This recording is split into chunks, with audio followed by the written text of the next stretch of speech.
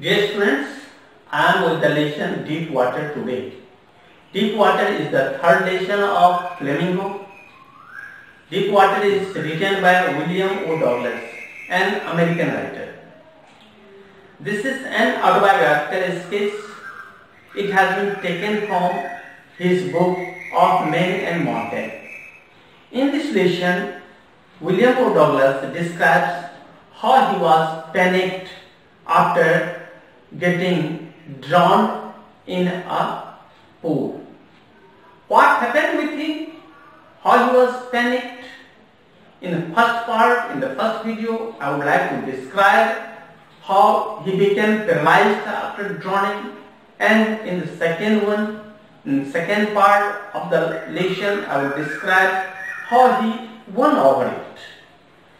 You can understand it may be described in two parts because how to win over the fear is the main motto of the writer to describe, and this is the part that the students have to understand for his own benefit, for the life. Everyone should understand how fear should be won. So in this lesson, Deep Water, he says that how he became drowned. When he was 10 or 11 years old, he wanted to learn swimming. Although he had a very bad experience, when he was 3 to 4 years old, his father took him to California beach, where water swept over him. He was panicked, he cried, but father laughed.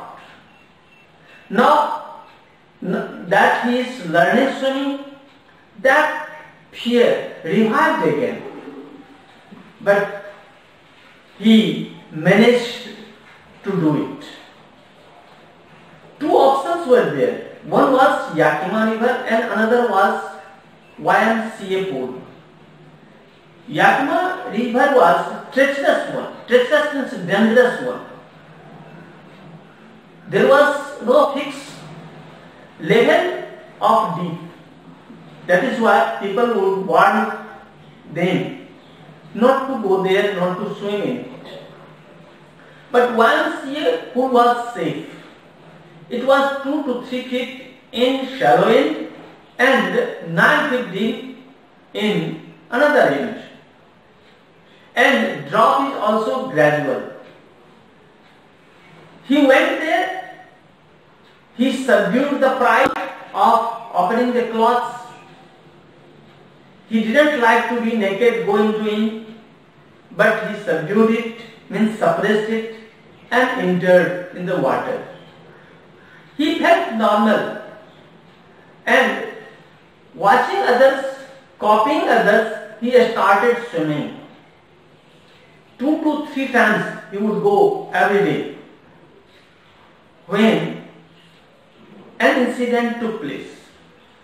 One day he went there earlier, no one else was there.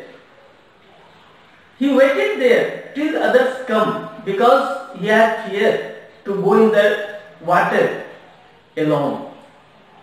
A young brother of the boy, means able-bodied boy of about 18, came and said, "Oh, young Eskimi, would you like to be that?" Means, would you like to swim? And making fun, took him and threw him in the deep end. Perhaps he knew that he learned swimming, but he didn't know anything. As he was thrown, he went down and down, going deep. He thought that he had learned lots of things about swimming. He will go very soon under the water, but he went gradually, slowly. When he touched, he has learned the strategy of swimming. When he would touch the ground, he has to leap upward. He will come up like a cork and then play with the hands and legs and come in the side of the river or pool. But it didn't happen. He went down slowly. After going down, touching the level of ground, as he had learned, he leaped upward. He came up slowly and slowly. And 9 feet deep seemed to be 90 feet for him. He came up, he played, tried to catch something, rope or something. You understand? A drowning man catches at a straw.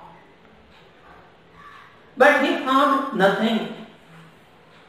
Again he went down. He was unable to breathe. His lung ached. He could not see anybody. He tried to cry, but sound didn't come. He felt that he will die. His mind throbbed, lungs ached, and his limbs were just like dead weight. Gradually he went down and felt that the level was trying to catch him, as if the water, he was in the force of water, his own force didn't work.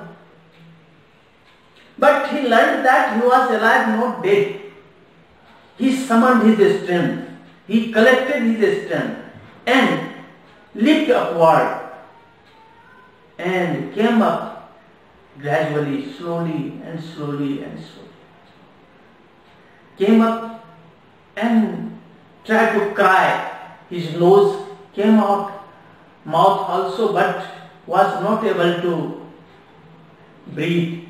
As he wanted to breathe, he drank water.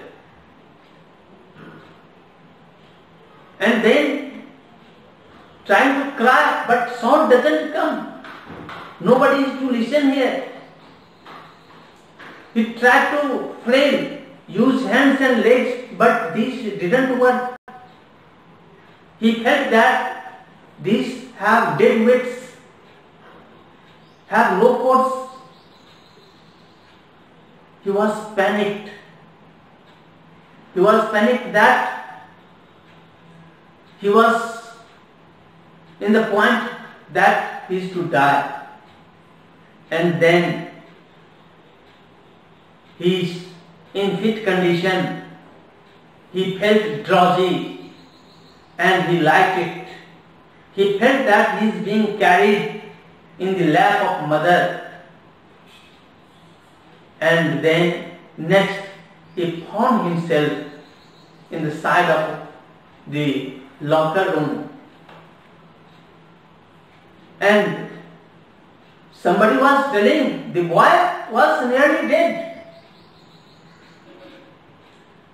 He was dead. He was to die. The young boy who had thrown him into the deep end said, just I was making fun of him. In the one hand, the boy is dying, but he was making fun. Perhaps he could not understand. Then, anyhow, he was able to stand there. After standing, his parts of the body didn't work. There was pain in every part of the body. Stomach ache was there. And in trembling condition, he anyhow reached home. That night he could not eat even. And showingly he passed the time. Since then, he became terror-stricken. He was panicked. Whenever he went anywhere, he saw water, that fear revived. And that fear made him paralyzed. He was unable to make any movement.